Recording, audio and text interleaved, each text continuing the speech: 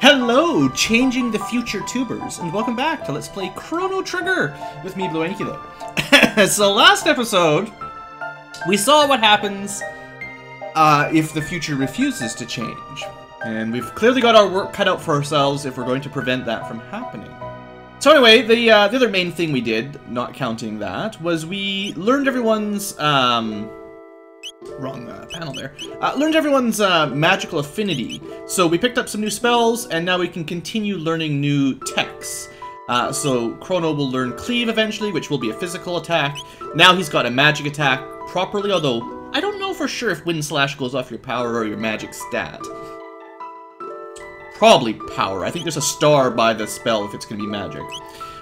We've got Marl, who will eventually learn another cure spell. She is going to be our primary healer, although there's a few characters that learn some healing spells.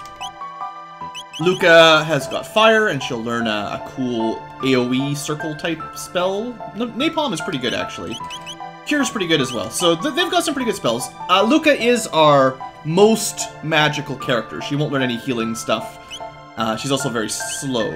And then, I guess Robo himself never unlocked any new techs from Specchio, but we have confirmed that he does shadow damage. So there's 4 elements, and we've got one of each right now. Alright, so let's continue, basically. I am happy with my current party. We're going to leave the robot here, because surely being stuck at the end of time would be less traumatic for a robot than one of the girls. So you may have noticed, when we arrived here, there was these portals. I'm just going to call them portals. So that's where we came out of. That's the Proto-Dome. We could go back there if we wanted, but not much point. This is Medina Village. No idea where that is, but we are from 1000 AD. That makes some sense. This is the Mystic Mountains. Could go back to 65 million before. Can we though? I didn't think they'd let us. I was just testing it out. I want to go back to Medina Village, but this was kind of an accident. It's cool. We'll come back here later. Don't worry about it. There's no need to go back 65 million years BC. We're just testing out our time travel abilities. I do know that I have a habit of, because I've played this game so many times, it's kind of less exploration and me just going through the shortest path to finish the game. So I should every now and then try to maybe test out the waters and try a different route, because I would have just automatically clicked this normally. So anyway, we could go to 65 million BC. It's kind of a waste of time though, because you can't progress the plot. Anyway, 1080.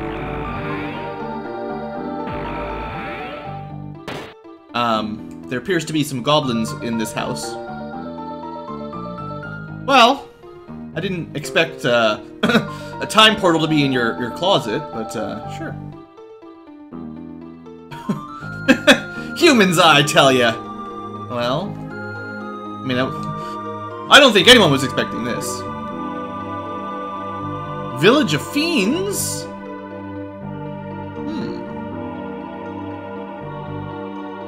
An old human who lives near a cave in the mountains. Marl is super happy about it. Oh. It's been 400 years, you know, maybe the monsters and the humans can get along. Yeah, there you go. See, some of the monsters are cool. Just not all of them. Alright, so welcome to Medina Village, and now that we've got a world map, you can actually see where we are. I believe there is a way... There might not be... Trying to remember what the button was. There we go. This was the one you would have had in Super Nintendo. So you could have still figured it out. But nowadays on the DS, you just get a fancy little, kind of piratey map looking thing on the right there. So, we should explore the village first, right? Go check out the Elder's house. Oh, wait, what's this flashing star thing? You definitely don't want to miss those. Especially the speed ones. I suppose this is as good a time as any to go over a short little thing here. So I'd mentioned earlier that stats like your strength and stamina and also your magic, they will cap at 99, and then they will just display star, because that's the highest they will go. Your speed only goes to, I believe, 16 is the star level for that. So it will display 12, 13, 14, 15, and if you go up any higher than that, it will say 16, which is the max. I think. We'll have to test it out, but I know the scale is considerably lower than the rest of the stats. So, the speed capsule, or speed tab if you're playing the Super Nintendo version, gives you +1 to your speed. And given that 16 is as high as it goes, it's proportionately a lot larger of a difference than the power tabs or capsules or the magic ones. Now, who do you give it to? The speed ones are the most important, in my opinion. And like you can see here, Luca's speed of 6 is half of Chrono's, so he's going to get about 2 turns for every 1 she gets. You could give it to her to try to balance out her speed stat, but I'm just going to say, once I've got faster characters, I'm probably not going to use Luca that much, because I could just get Chrono closer to 16, because he's always in the party, and then find other characters that are also quick, and then everything would be much speedier. On the other hand, Marl is going to be the primary healer for a fair while, and I generally like Marl a little bit more than Luca. I find her a little bit more sustainable. Her speeds, well, it's a little bit higher on base, but, well, Luca gets some cool armor and stuff that changes that, but you can also see Robo's pretty slow. Really, really later on, he'll get a passive upgrade to his speed stat, but that's a long way off. And that's, okay, that's with +2 speed from the belt already. He'd be at 6 by default. So yeah, I think, I was wondering how I wanted to deal with it earlier on about all these tabs, who I should use them on. And I think I've kind of decided just to go with Chrono, because, you know, he's always going to be on the team, so having him go quicker. Magic, now you might not think Chrono is the most important magic user right now. He's only got the one tech that even uses magic with lightning. But eventually, his magic stat is very, very important, and I believe it applies to a lot of dual techs. So having him have more magic will make a lot of dual techs do more damage. And his magic stat tends to lag behind. So, there you go. You know, it's the main character. It's easy to just give him all the stats. Anyway, let's continue looking around the town. Blast that Aussie the 8th. Aussie the 8th, huh? I think this guy is just, like, cleaning the wall or something. It's brutal. Great-great-great-great-great-grandfather fought against humans beside the Fiend Lord.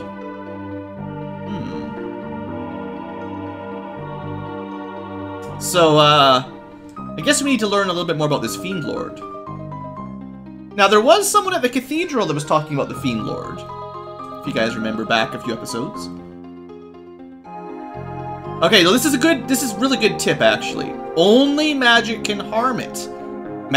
Humans aren't actually supposed to have magic, only fiends are at this point in time. So, humans would never be allowed to go through the cave. Kind of an interesting little tidbit that, technically speaking, humans just would be massacred in there. Anyway, we have magic thanks to Specchio, so we're okay.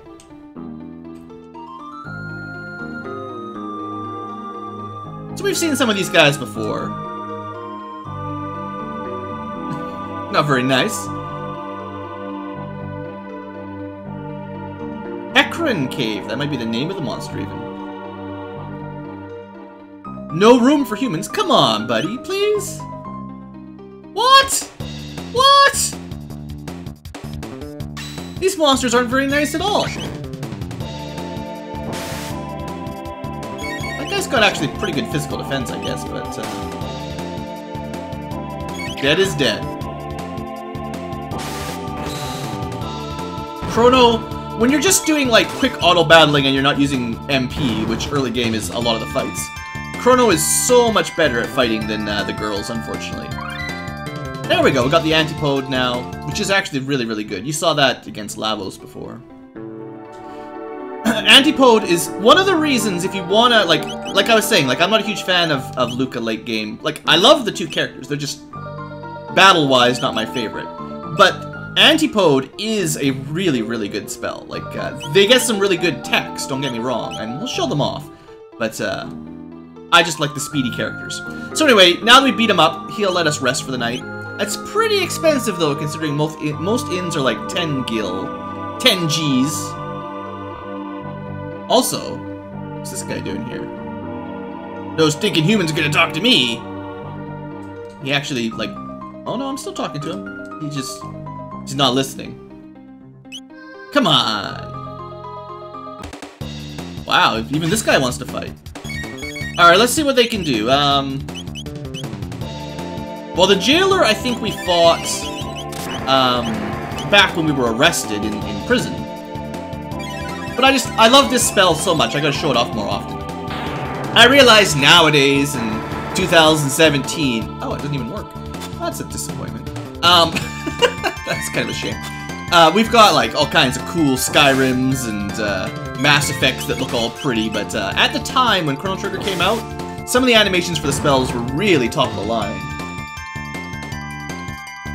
Even Chrono's Lightning, I feel, it's got a really nice sort of... I don't know, I just like the animation, the timings with the sound effect and stuff, it feels really nice. I realize some of this is nostalgia goggles, but... Now, if for some reason you're stupidly rich, they actually sell some really good stuff here. The Zanmato, pretty awesome sword. Doubles his attack nearly, and also 50% more damage to magical enemies. It's getting close to endgame weapon, but that's pretty expensive. And then even a normal blade, like the bronze blade, is way more expensive than it should be. So the only one here even worth considering is the Zanmato. But you would have to grind for a very long time to afford that. Radiant Helm, also really quite good. And Luminous Robe, pretty reasonable. Radiant Plate, pretty awesome. Some good stuff, really, but none of this is worth really buying at this point in the game, so just forget about it. What a jerk. Don't worry, we'll find ways of getting all that cool loot later on. I suppose we should check out this glowing square. I don't know, Marl. That the Fiend Lord again? The second statue of him we found. We have to fight all these guys? Magus! Sounds like he might know some magic. If Lavos can be reawakened, there will be no more humans. Yeah, but I'm pretty sure... I'm sure Lavos destroys the planet, so the monsters aren't going to have a great deal out of that either. Magus gave his life for almighty Lavos? Well, that's not very good. Okay. So, kind of sounds like this Fiend Lord Magus might be behind Lavos. Alright, well, I mean, we got a bit of a clue. Just gonna head up this path first. Might want to check out these ruins. Mid-ethers are pretty good. Unfortunately, there's a mysterious pyramid blocking this platform. Sadly, we cannot enter right now. And don't forget about that one. That has some of the best stuff in the game on it, so just remember that for, like, you know, 30 or 40 episodes from now. Make sure you go back. Alright, Melchior? Wait a second. Isn't this the guy that was, at the Millennial Fair? How did he get over here? You're the swordsmith? You betcha, I'd love to buy one. Now, if for some reason, you never bought that silver blade, I mean, this is your chance to upgrade. But yeah, we do want to buy most of this stuff. Crimson Blade, especially against enemies that can only be damaged by magic, you have to bring Chrono, so letting him do a little bit more damage with magic seems like a good idea. We already got the bandit's bow in the apocalyptic world. Might as well pick up the plasma gun. This would have been pretty good if we had this in the last area, but I don't think we're going to be fighting a lot of robots for any time soon, but I might as well buy it. No helmets. Could buy some titanium vests. I will buy one. I'm not going to buy one for Luca right now. I mean, I can afford it, I guess, but Wow, spoiler alerts, she's gonna get something better before too much longer. I had a few things I could sell in the back here. Wait a second, did I have unequipped things that I may have just wasted a little bit of money. My bad. Alright, so I've equipped all of that. We've got some iron suits to sell. I could reassign the speed belt now, which I think I will do. We'll just throw the headband over there for now. Basically, at least this keeps Marl and Luca at the same speed rating. So their antipode bomb, or whatever we called it, their dual tech, they can both kind of chain it together in a row without having to wait for one or the other. So it's kind of more efficient that way. Alright, so we don't need their old gun. I think I bought I must have forgot to equip that. You know, we probably found one of these. I wasn't paying attention, my bad. We found one of these in the last dungeon, but Luca wasn't in the party, so I couldn't equip it. That's my bad. And I must have picked up the Thunderblade as well and not equipped it. I don't know what the heck I'm doing. Or did I just find a second? Okay, I found an extra one. It's fine, no big deal. We found two somewhere. I don't think I ever bought those ones. Yeah. Alright. Sorry, BlueAnkylo, just a little bit confused for some reason, you know. Anyway, I've got a bit more money again. I could buy more stuff, but I think we're fine. Well, no, you can't buy ethers yet. If you could buy ethers, this would be a great time to buy some ethers. Just knowing what the next dungeon is like. Really, Melchior? He's got a little bit of that sort of philosophical bent on him. And he really likes his swords. Guess, can't really do much down here, but, I don't know how he got back here, honestly. This cave, I mean, you should stop humans. Anyway, let's go to the Hecarim cave and get going. I want to go home, talk to my mom. We've been away way too long. These guys are still harping about that, huh? So anyway, we learned that magic seemed to work pretty well on them. Let's just throw a little bit of ice. Unfortunately, at this point in the game, you know, you don't have a lot of MP, so it's hard to sustain these, you know, MP-centric type battles. If I remember correctly, you get pretty good tech points down here. I think, anyway.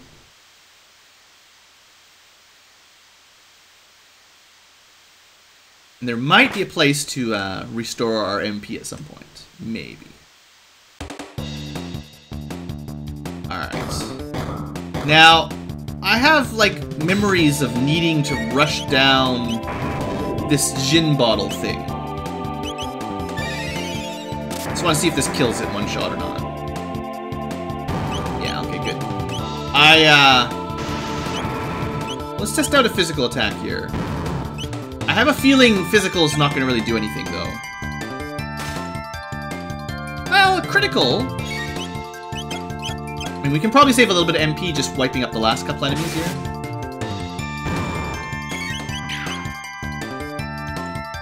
I don't know for sure, but I remember the bottle-type enemies there that we saw earlier. The first one I killed here. I sort of remember them, like, draining MP or something from me. And not liking that very much. So, I could be wrong. Maybe we should let one of them show it off just for the YouTubes. It's actually been quite a long time since I played Chrono Trigger, so I'm a little bit rusty on some of the encounters around here.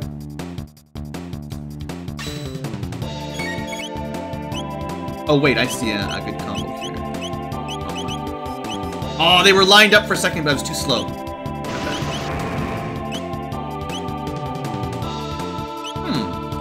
Flamethrower did not do enough damage.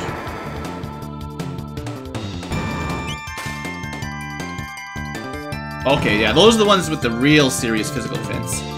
That's cool. Alright, no big deal. Let's explore this floor first.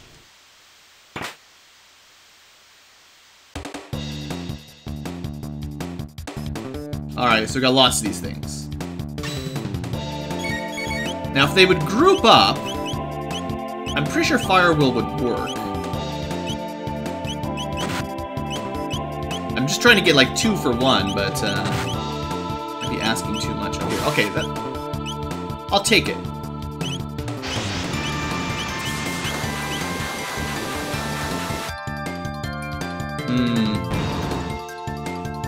Not really enough damage. Oh well. Now this would be, actually, to be honest, this kind of battle would be really nice to have, what's his name, Robo on the team. Because Robo is the only one that has a full screen AoE right now. He can use his laser spin, or whatever they call it, and it would do magic damage to everything on the screen. So he would probably make this dungeon a little bit easier.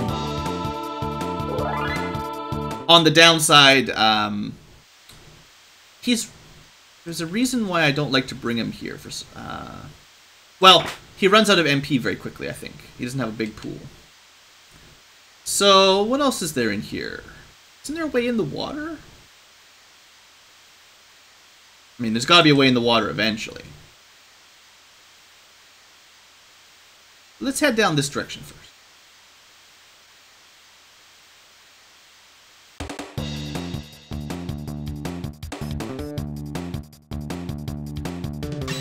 You guys group up for me, come on. No. Alright, good enough. Although these guys, it's possible these are the kind that you can actually do physical attacks to, we'll see. Oh, they're nothing to worry about. Oh yeah. Now that was a crit, so you probably do like 25 damage normally, so. Alright, we should probably keep Chrono healed up.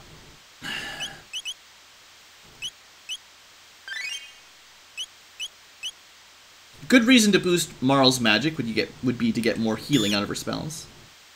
Oh good, bats. Still hate them.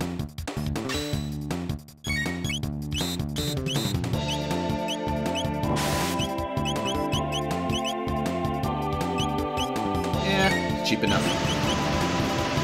Flamethrower is really good for this kind of stuff. Except when it doesn't do enough damage. Oh. Well, so much for physical. Alright.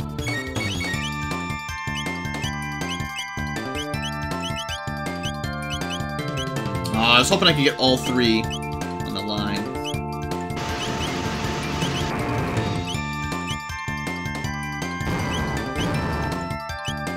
Oh, it should be fine. I don't like this dungeon very much because, as much as I like the looks of the cool spell effects, having to use them on every battle kind of slows everything down. Magic Scarf. Okay, that's actually maybe useful here. So, the counter rate is pretty cool, except that physical counters, or physical damage right now, which is all you get from counter, doesn't really do us any good. So I could just give someone +2 magic defense, or magic attack.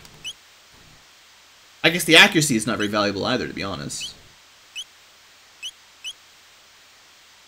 You know what? I will let us see the enemy's HP, and we'll let Marl focus on magic damage for now. But yeah, we'll switch that out when we get to a normal dungeon. For now, a little bit more magic. Good enough.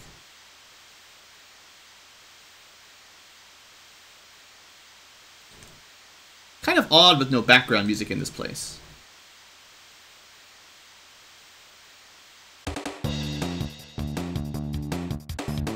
Alright, these guys. These chumps.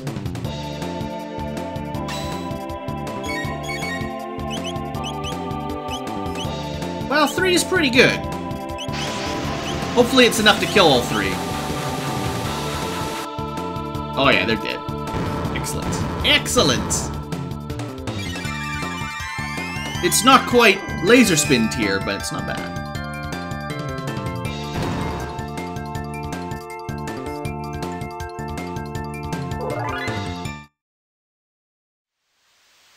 Alright, we got it figured out down here. Nothing to worry about. Except for the bats. Revenge of the bats, everybody. Just want to see if Luca can, maybe cheese, yeah, look at that. Perfect. Except it doesn't kill them. You know what? I'm just gonna save my MP. Hopefully they stay lined up. Because Flamethrower only costs 1 MP.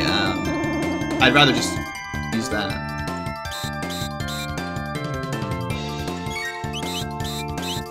Yeah. And that should kill them all. Well, that's about as cheap for MP as you can kill 3 bats, I think is possible. Good stuff. I suppose Wind Slash from Chrono would probably work in here too, actually. I forgot about that. And it's, well, it's 2 MP, but still, it's an area of effect rather than lightning. Just hits a single target. Oh, look!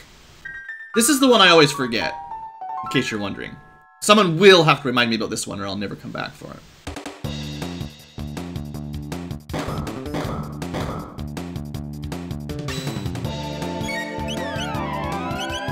Ah, see, look at that! I mean, it only stole 4, but that's 2 castings of ice. Jerks. Come on, let Luca get a turn.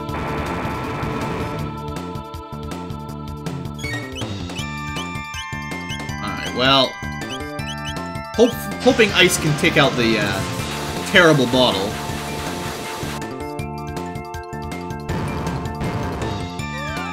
I think the status effect on Chrono right now...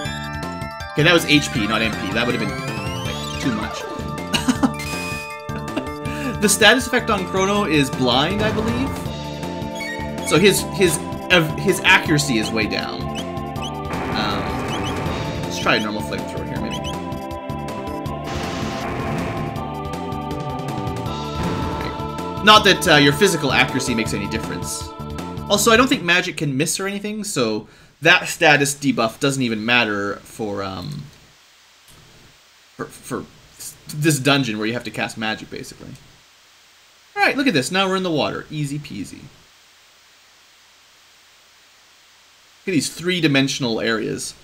So, maybe a good opportunity to heal up. This time we got lots of shelters. Look at that. We barely even used half of our MP. I could have gone way more overboard in there. I would like to save it, though. Now, I feel like this might have been one of those dungeons where if you were able to steal from enemies, there was something worth stealing. Let me just zip down to the enemies we were fighting here quick. Gin bottle. You can charm or steal a shield sphere from it. I don't think that's that valuable. Maybe that's all there was. Maybe it's the boss or something. I know there are some enemies that are worth trying to steal from, and I don't have them all memorized. Uh-oh. Good thing we saved it. Everyone say hello to Hecarim. Now, if you paid close attention last battle, you might have a slight idea what he's gonna do.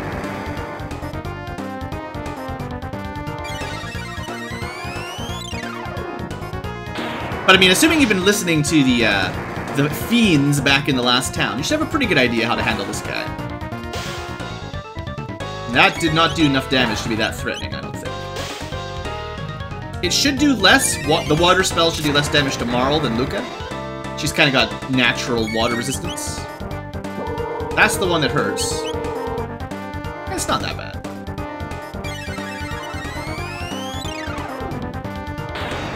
So basically, if you just focused on the Antipode Bomb, I think he'll die in just a couple rounds, honestly. Oh, he's gonna do that? Sure. So, in case you haven't been paying attention at this point in the game, a lot of bosses in Chrono Trigger love to have a counterattack form, where they get free counterattacks if you try to damage them and you can't really hurt them. It's gonna be a recurring mechanic, so if you hadn't learned it by now, you're gonna suffer quite a lot. I suppose we should keep at it.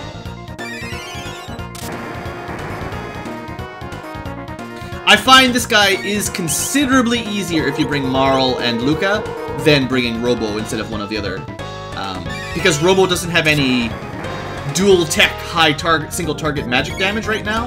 Antipode Bomb is the best you can get for that for a fair while. And although Robo might make the dungeon a little bit easier, this combo, this dual tech, makes the boss so much simpler. He's got a fair bit of HP, clearly. Maybe he should have healed up. I don't know. Alright, good. Perfect timing. Just do an aura whirl every time he goes into his counter form. No big deal. I think he'll probably die in one more, honestly. I bet you.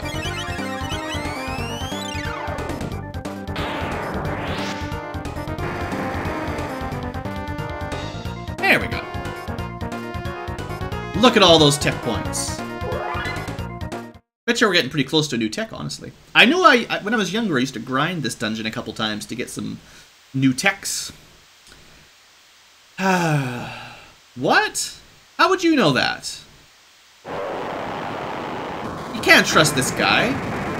He's probably just making stuff up.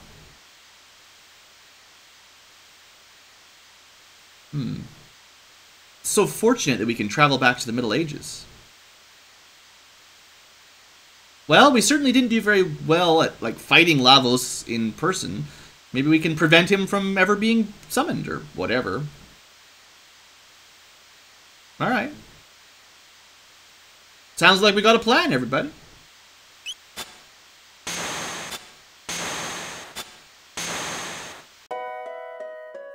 Whee!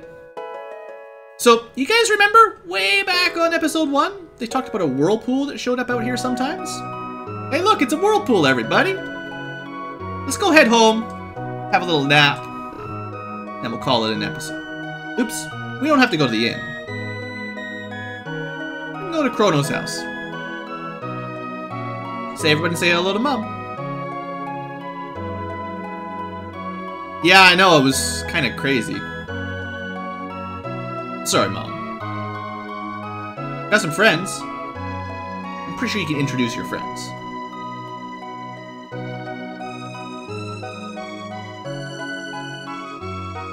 Well, we've been busy saving the world, Mom. She's researching robots.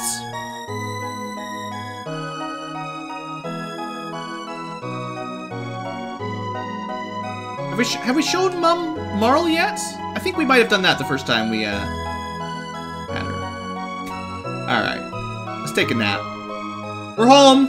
It's been a bit of a hectic adventure here, trying to be killed by the King and the Chancellor, and getting stuck in the future and chased around by robots, and hearing about this Lavos thing that's destroying the world. Definitely need a break. Alright folks, thanks for watching, hope you've enjoyed, and I'll see you next episode for more Chrono Trigger.